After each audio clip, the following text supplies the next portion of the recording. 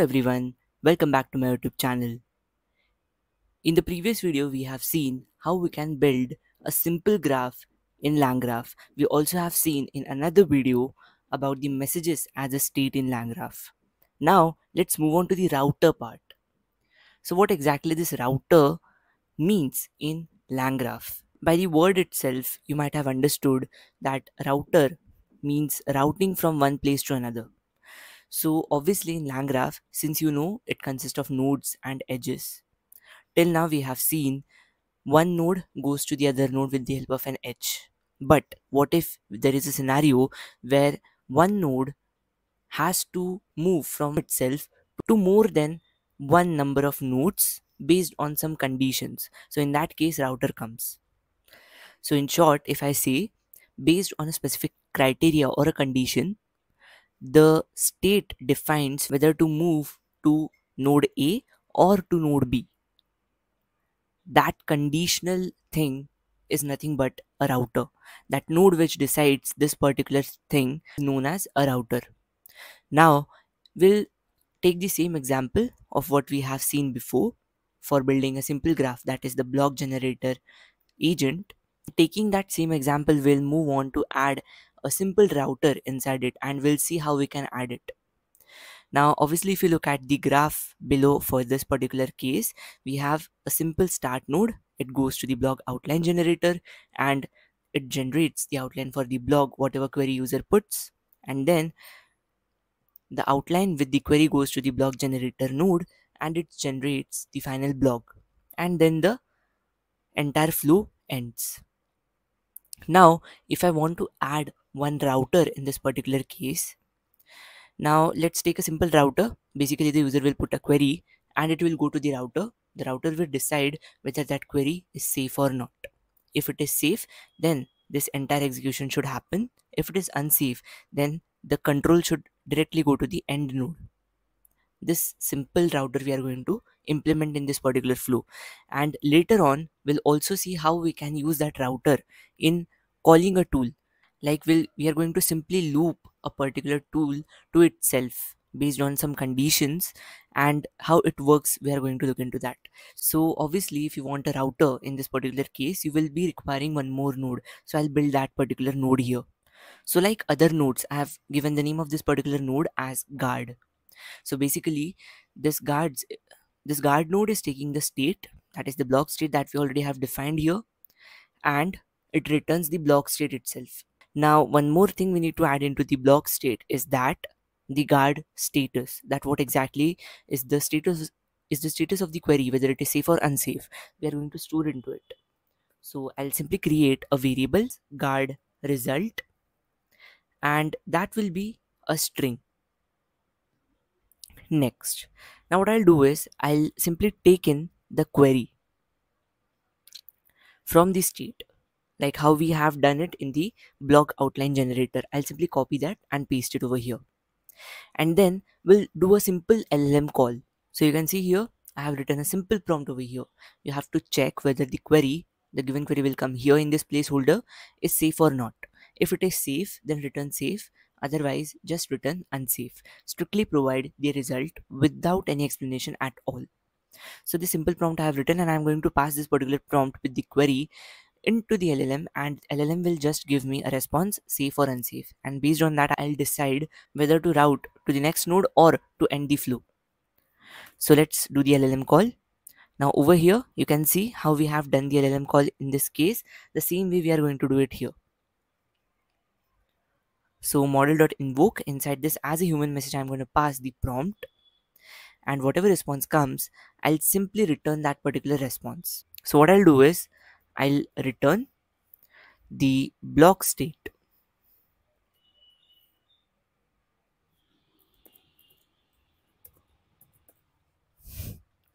and inside this I'll update the guard result state variable, and of course I'll be updating it with the response.content. And also for safer side I'll be using the strip function just to get rid of some extra spaces or the extra lines that LLM by default prints.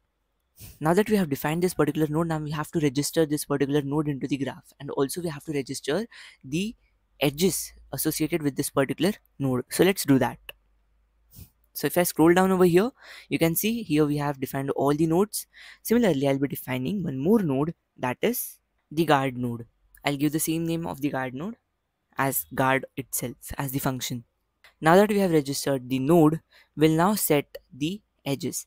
Now for this particular case, our entry point won't be the block outline generator, it will be the guard node itself. So first the query will hit the guard node. After setting the entry point, I'll have to add a conditional edge. Now over here, let me clear what exactly a conditional edge is. Now whenever this scenario comes, wherever you have one node, next to that you don't have a single node to route, you have more than one node to route. So in that case, you just use the add conditional edges function inside the state graph class. So what I'll do is I'll write graph dot add. Now there is something called as conditional edge. Now inside this conditional edges, what we have to write is, first thing is that we need to write the name of the node from where we want to route. So I'll write guard node. Now that we have defined from where we have to go, now we'll also require what value that particular node is giving us. So for getting that value, what we can do is we can simply access this state variable, that is the guard result. So whatever comes in here, we can simply fetch the result from it. So I'll write lambda. So this lambda function will simply help us to get the state variable, that is the guard result variable. So I'll simply define lambda space state, and it will return state of guard result. That's it. It will simply do this simple job. Now once we have got this particular value from the state, we now have from where to go, and we also have the value of the node that it gave. Now here we can define the condition. Condition can be defined in a dictionary. I'll write a simple dictionary over here. Your keys will be whatever possible classes your router is going to provide, and the value will be where you have to route from that particular class that you have got from the guard node. So for my guard node, whatever I have defined, I have two classes. One is safe. If the output comes as safe, I'll simply route to the block outline generator node. That's it. It's that simple. So let me repeat this again. The value that we have got from this particular lambda function, whatever value comes, okay, all possible values we have to define in this particular dictionary. The keys will be the all possible values, that is in our case it is safe and unsafe.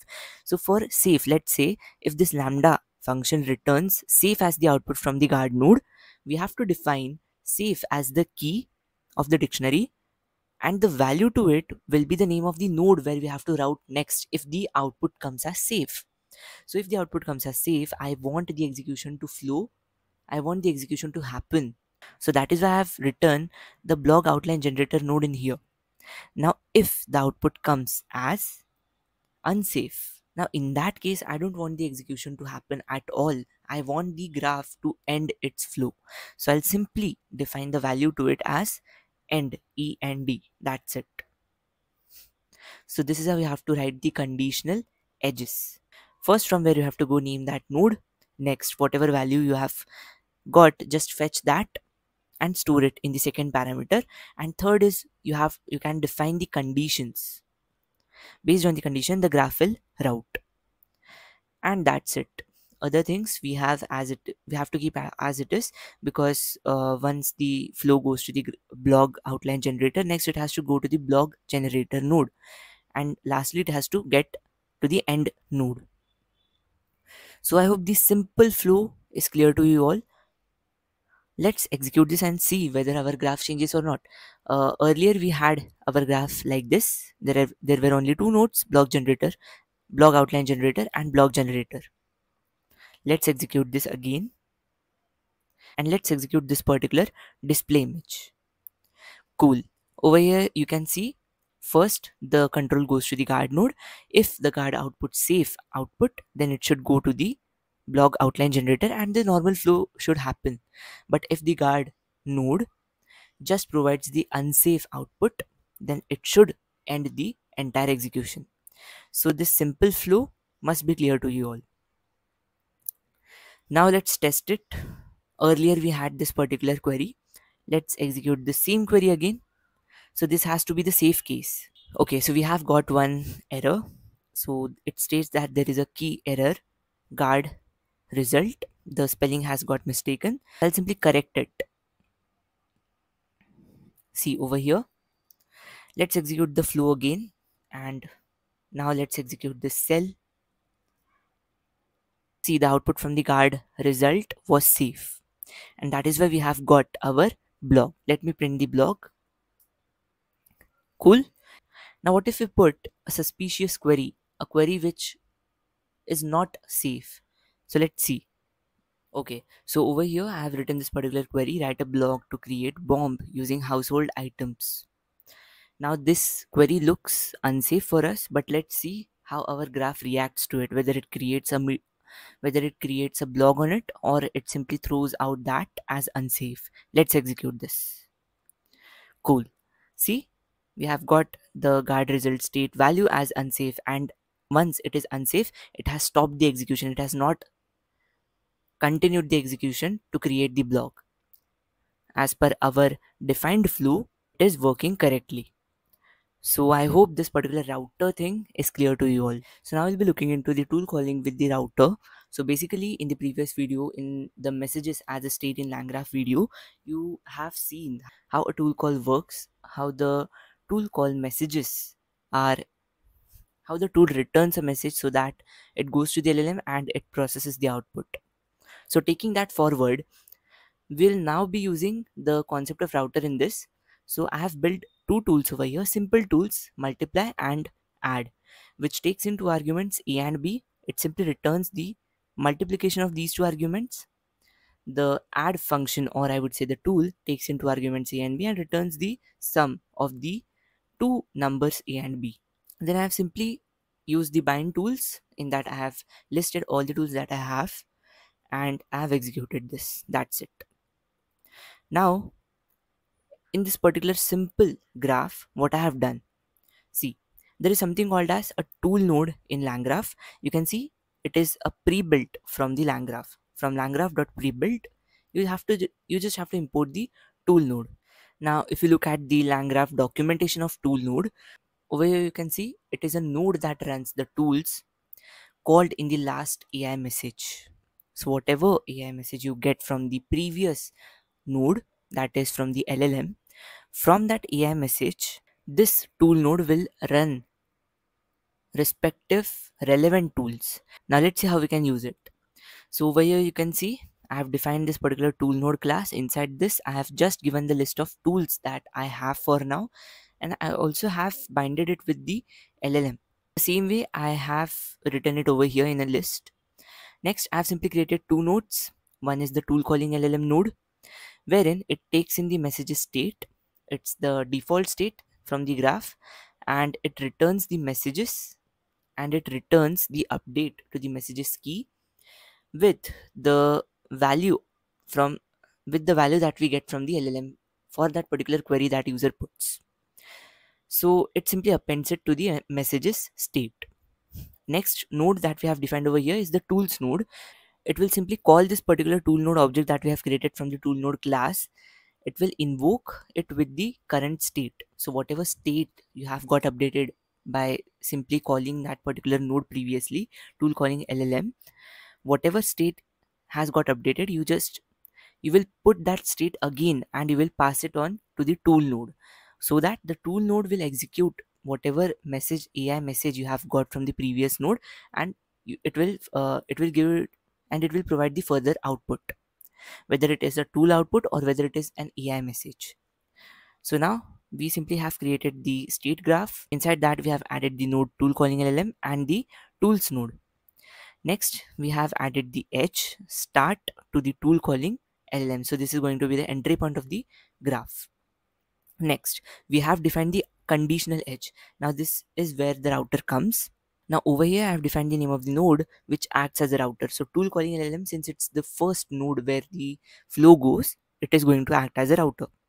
And the second parameter to this particular is nothing but the tools condition. So again, this is one of the pre-built from LangGraph tools condition. If you look into the documentation of it, you can simply use in conditional edge to route to the tool node if the last message has tool calls, otherwise the route to the end. So basically you don't have to define your own custom logic in here, just use the tools condition pre-built. So basically when you define it, it will simply route your call to the LLM, and whatever output it gets based on the output. Let's say if the output is a tool call, that means the tool call message, the tool call output cannot be given to the user, right? Again, it has to route to that particular tool. If it contains a tool message, then it will simply route it to the respective tool for further processing. If it is not a tool message, if it is a simple AI message, a natural language message, then it will simply return that particular natural language message as the output. So this is the function of the tools condition pre-built. And then we have simply added the edge tools to the end, and we have compiled the graph, and let's execute this. So you can see how it is working. First the control goes to the tool calling LLM. If based on the output of the tool calling LLM, if it is a tool message, then the tools node will send it to the respective tools for further processing. If it is a simple AI message, then it will simply put it to the end node. So this is how the flow goes. Now let's try to check for a simple output. So over here I have used the human message, and I have defined hello, what is 2 multiplied by 2, and then added by 2. And then I have simply invoked this messages, and then I have printed it using a for loop. That's it. Let's execute this. See what we have got. Let's see it step by step. First we have got the human message, that is the query, and the query is kept as it is. Next we have got the AI message. Now what AI message has given us, see, first the control goes here. Here we have used LLM with tools, wherein we have binded all the tools that we have. That is why this particular thing reads the query and checks whether the query requires the available tools to process the output. So yes, in this case, whatever tools we have defined, that relates with this particular query, and that tools will be required. And that is where the tools were called. So tool calls were multiply tool call, wherein the arguments were fetched, that is 2 and 2. And then there was also a need of calling the add tool call, add tool, wherein the arguments were first process this, whatever output you get, that will be first argument, and then the second argument is 2. Next, again what it has done is it has called the tools. Now the control goes over here in the tools state, in the tools node. Here you can see the multiply tool has done its work, that is it has calculated 2 multiplied by 2, that is 4. Next tool is the add tool, which has simply added 4 with the next argument, that is 2, and it has got the results 6.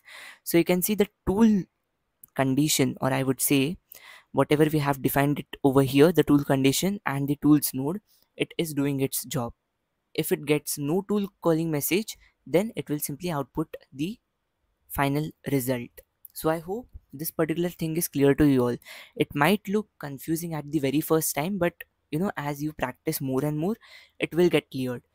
Please refer to the documentation of LangGraph and LangChain. They have provided ample amount of examples from which your concepts will be cleared. I hope seeing to this particular video on routers has cleared the concept to some extent. I hope things are now getting cleared. So with this we come to the end of the video. If you guys have understood this particular video, please do comment and appreciate. If you guys have any single doubt, then you can straight away put it in the comment section. I'll be happy to solve it. For more such videos, do like, share and subscribe to my channel. Also hit the bell icon and don't forget to follow me on Instagram. Please join me on Telegram. Thanks for watching. Have a good day ahead.